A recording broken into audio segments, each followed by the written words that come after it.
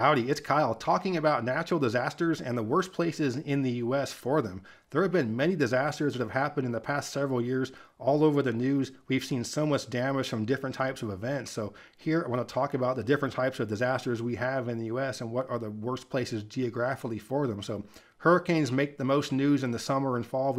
As I'm recording this, it's been hurricanes that have been making the most news, but it might be wildfires, it might be floods, it might be a tornado outbreak. So I want to take a look at just the parts of the country where it's the worst for all of these, and as a result, also which places are the best. And about 3 years ago, I posted a video similar to this, so there will be some overlap with that one, but it has been 3 years, so I think it is worth going over some stuff again. But yeah, let's take a look at the worst places in the US for natural disasters.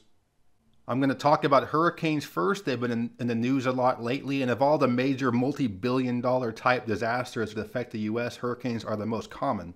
Hurricanes are tropical cyclones, which are the largest storms on Earth in terms of area, and they form in tropical waters on different parts of the planet.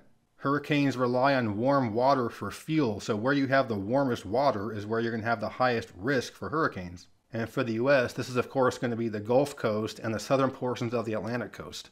Not everywhere in a coastal county in the south, even in Florida, will be inundated with storm surge even during the most powerful hurricane.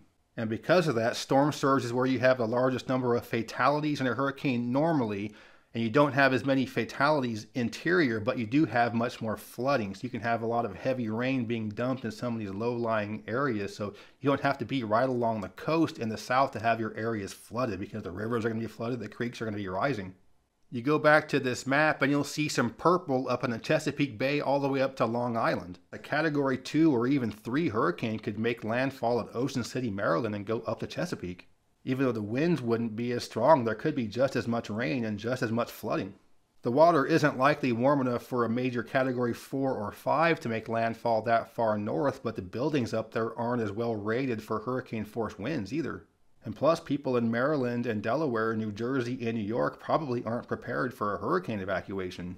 So here's a rundown of just how many hurricanes have affected the US since 2000. In the past 24 years, there have been 45 hurricanes make landfall in the US. Of those 45, 18 were Category 1, 9 were Category 2, 9 were Category 3, 7 were Category 4, and 2 were Category 5. And this is just hurricanes. This doesn't count all the tropical storms that can do a ton of damage as well through flooding. And sure, some of these hurricanes didn't really do much damage. Those Category 1s really don't do a whole lot, but there have been 17 hurricanes make landfall in the US that were Category 3 or greater since 2000. To put that in perspective, in the previous 30-year stretch between 1970 and 2000, there were 42 hurricanes. So 45 in the past 24 years and 42 in the previous 30 years. If the frequency of hurricanes remains the same through the rest of this decade, this current 30-year period that we're in will have about 52 hurricanes, whereas the 1970 to 2000 stretch would have had 42. That's a 20% increase in hurricane frequency just in the past 30 years. Of the 45 hurricanes that have made landfall since 2000, 15 have been in Florida, so exactly 1/3, 10 in Louisiana, 8 in North Carolina, 7 in Texas, 2 in Alabama, and 1 in New York. As we saw in 2012 with Hurricane Sandy making landfall at New York, doing a ton of damage in New Jersey as well. This was only a Category 1, but this area isn't as well prepared for a hurricane as spots in the south. The 45th was Hurricane Maria that made landfall at Puerto Rico as well as other Caribbean islands. So that brings up some interesting questions about should we keep rebuilding in Florida and South Louisiana.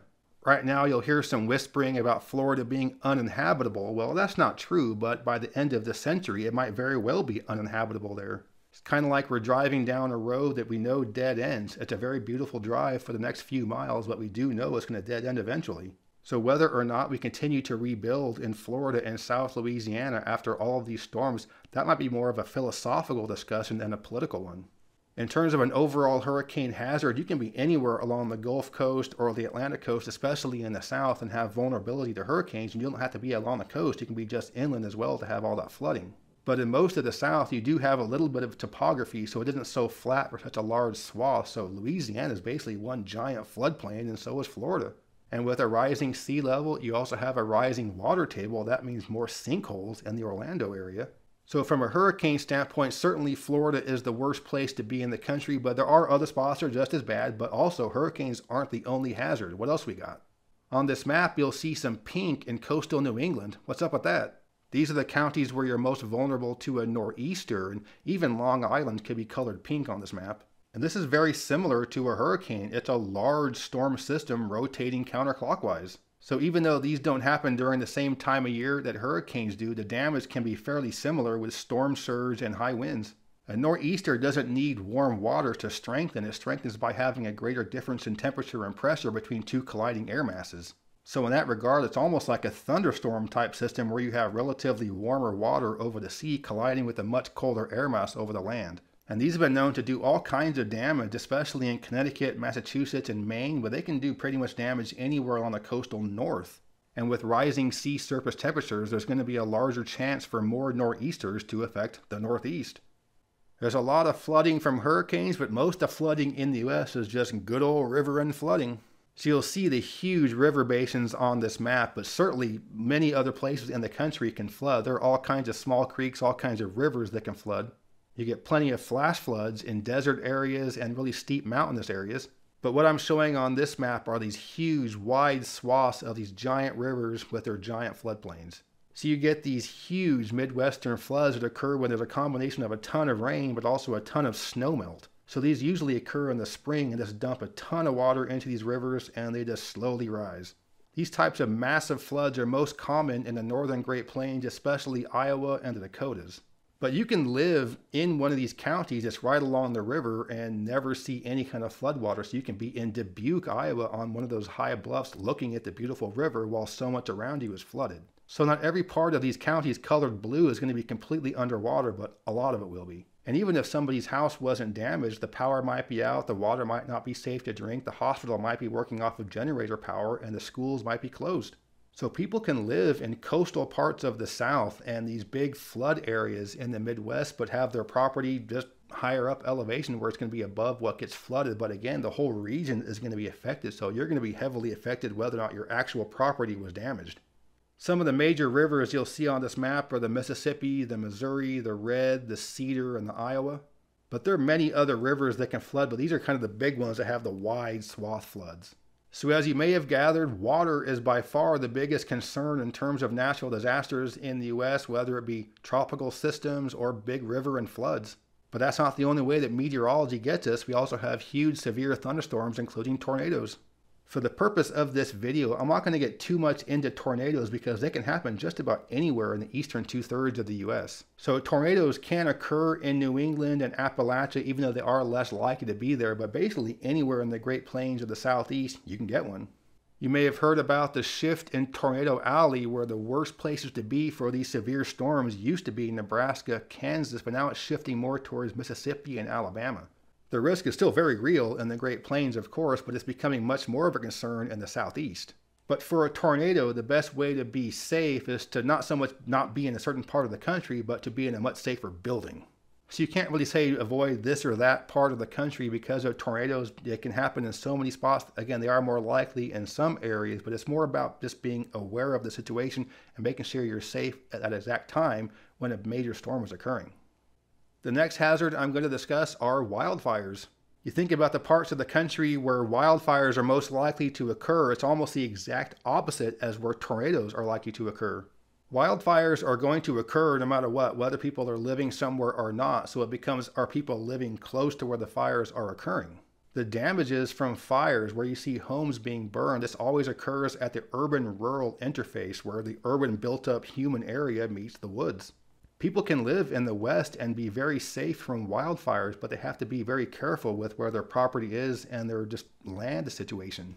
Things like having defensible space around your property, or maybe cutting down a couple of trees where if they caught on fire and fell over onto your house, they'd light your house on fire as well. So if the only way to achieve safety from a wildfire would be to completely clear cut the forest around it, well, that's not a very good spot to be living. So for people that live in the West where it's very mountainous, it's not advisable to be in some of these canyons or these narrow ravines that can funnel winds coming through that can make a wildfire much worse. But the West isn't the only part of the country where you can have a lot of wildfires. You also get quite a few in Florida. With it being so hot there, you can have dry drought type conditions and the ground is just very dry and can go up in flames. But one huge difference between wildfires and the other hazards is that a fire can be stopped while it's occurring. It might be extremely difficult, take tons of resources, but it is possible. With that being said, that should not be relied upon. Living in a wooded part of the West with not much clearing is just as dangerous as living right along the coast in Florida. So those are the meteorological disasters, the ones that we know happen at certain times of the year. But what about the geologic disasters, the ones that can happen anytime? The first one would be an earthquake. Earthquakes are most likely to occur along plate tectonic boundaries, so this is why you have so many along the West Coast. This is where the Pacific plate meets the North American plate. But even along the West Coast, earthquakes aren't evenly distributed. You have a lot more in California than Oregon, and you have a lot more in Alaska than Washington. But one thing about West Coast earthquakes is that the damage doesn't extend really far inland. Because of the underlying geology, you're not going to feel the shaking for a huge radius. Compare that to the eastern U.S. If there were to be a 5-point earthquake in upstate New York, people will feel it hundreds of miles away. But there are parts of California where there is a very small earthquake risk, including where I'm from. My mom is in her 70s. She's lived in California her whole life and has never been through an earthquake. But with that being said, the actual coast itself and the Mojave Desert is very susceptible to a big earthquake. When a big earthquake happens, it's a huge disaster that causes billions of dollars worth of damage, but fortunately they don't happen anywhere near as often as hurricanes. There have been 2 fairly large earthquakes that did some decent damage in California this century, one in Napa and another in Paso Robles. But neither one of these were huge, major, widespread disasters, and the last multi-billion-dollar major earthquake to happen in California was 30 years ago. So both Los Angeles and the San Francisco Bay Area are well overdue for an earthquake. But of all other disasters, there's not really a whole lot you can do in terms of preparedness. You can mitigate the damage by having stronger buildings and with stronger structural codes, but the earthquake is still just going to happen without warning. But it is worth noting that it isn't just the West Coast that is at risk for a major earthquake. There's also the region of western Wyoming, southeastern Idaho, and northern Utah with a decent number of earthquakes. And in the eastern U.S., there are 2 main spots for a potential large earthquake. One is the New Madrid area, which is the region surrounding the Missouri Boot Heel just north of Memphis, Tennessee. And the biggest spots for concern for an earthquake along the East Coast would be Charleston, South Carolina. And of course, you can have huge earthquakes in Alaska. The only 9-point earthquakes in recorded U.S. history has been in Alaska. And also interesting is that the island of Kauai is the only one of the major Hawaiian islands that is not seismically active. And well, Hawaii and seismic activities is a nice segue to the next thing I'm going to talk about. That's volcanoes. This is the hazard we hear about the least because they happen by far the least often. There are 2 types of major volcanic eruptions. One is a shield volcano. This is what you have in Hawaii. On the big island, you have Mount Kilauea. People can actually go there and just watch this volcano erupt. And even though the eruption can be large and it can spill lava kind of like a flood, it doesn't have anywhere near the explosive type violence that an eruption would have in the Pacific Northwest. And when you get to this part of the country, the Cascade Mountain Range and into Alaska, this is where you have the large composite volcanoes. These are the ones that when they erupt can do a ton of damage. The last major volcanic eruption that did any type of damage in the US was Mount St. Helens in 1980. So it's pushing 50 years since the last major volcanic eruption in the US. Many folks don't think it can happen. However, of all of the disasters, this one is by far the easiest one to pinpoint where they're going to occur. You can have a hurricane in Maine, you can have a hurricane in San Diego, you can have a tornado in Alaska, a wildfire in a swamp, an earthquake in Tennessee, but I guarantee you, you're not going to have a volcanic eruption in Indiana. So pretty simple here. If you want to be safe from a volcano, don't live near one. And because of the westerly wind belt that we are in the contiguous U.S., if you are downwind of a volcanic eruption, you will be more affected than you are if you're upwind. But unlike an earthquake, a volcanic eruption isn't just going to happen. There will be a warning for it. People will be able to evacuate. So those are the main hazards that can affect the U.S. Put that all together, and what are the worst places in the country in which to live? With water being the biggest concern for disasters, if you're in an area where you're more likely to be affected by hurricanes and flooding, it's going to be worse than places that are affected more by geologic disasters. From a purely natural disaster standpoint, you would have to say that Hawaii is the worst state from a state level. They have earthquakes, volcanoes, fires, floods, tsunamis. I mean, you name it, they have it there. But amongst the 48 contiguous states, the worst one is going to be Florida. And it's not just one individual storm, it's the fact that there are so many of them that happen. Again, there have been 15 hurricanes make landfall in Florida this century. But with that being said, not every part of Florida is equally vulnerable to hurricanes. The northeastern portion of the state is much less likely to be affected than the southwestern portion. Louisiana is almost in the same situation, but it's mainly just the southern half of the state that's like that, but that is where most of the people in the state live. But you also have to be wary of places that are vulnerable to multiple disasters. Again, Charleston, South Carolina is at a high risk for a hurricane, but also at a medium risk for earthquakes. The Boot Heel in Missouri, high risk for flooding, moderate risk for earthquakes. The coastal portions of California, high risk for earthquake, high risk for wildfire. The coastal portions of Texas, high risk for hurricanes, high risk for severe weather. Or say Iowa, high risk of this river flooding, high risk of that river flooding.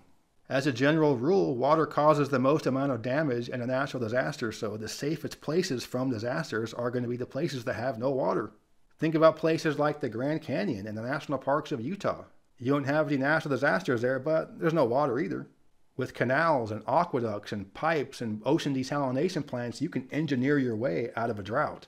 But kind of like with wildfires, if you have to cut down the entire forest to be safe, well, it's not safe. So for the desert, if you have to truck in a bunch of water, pipe in a bunch of water, well, that's not good. So you put it all together, and what are the safest parts of the U.S.? Well, they're going to be the non-floodplain portions of Minnesota, Wisconsin, and Michigan. As long as you're not in the floodplain in those three states and not right along one of the lakes itself, you're pretty safe from most natural disasters. And yeah, you can get a tornado up there, and even for people up there can be a blizzard that is just too much for them to handle. But overall, if you want to be safe from a natural disaster, get yourself out of a floodplain in Minnesota, Wisconsin, or Michigan. So that was my look at the worst places in the U.S. for natural disasters, and with water creating the most damage amongst all the hazards, the places that have excess amounts of water are where you're going to have the most concern for natural disasters, whether it be coastal hurricane zones or riverine floodplains. This is where it's going to be the worst. And a great way to take a look at your hydrologic and geologic vulnerability, you can look at these wonderful physical geography maps by Mirway. I'll leave a link in the description to their website. You can use the coupon code for 12% off your purchase. I hope you enjoyed this video. If you did, please give me a thumbs up to let me know you approve, and subscribe to this channel if you're interested in learning more about geography from a nerd. But yeah, thanks for watching. Geography King, signing out. I'd like to give a special thanks to my superior patrons for their support, especially Ben W. Welcome to the club. If you're interested in supporting the channel, you can check out my Patreon page. The link is in the description. As always, thank you very much.